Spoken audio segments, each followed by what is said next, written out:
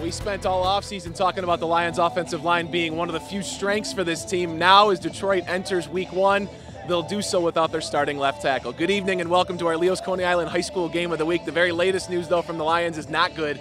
Taylor Decker is out with the finger injury. He will not play against the 49ers. He is the only player designated as out for Sunday's game.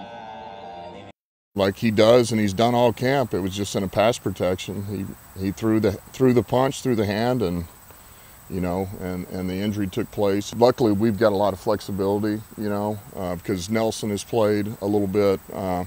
Certainly, we have Sewell, and then having Logan be able to move up and bump Vitae. So we've got some options we're going to play with.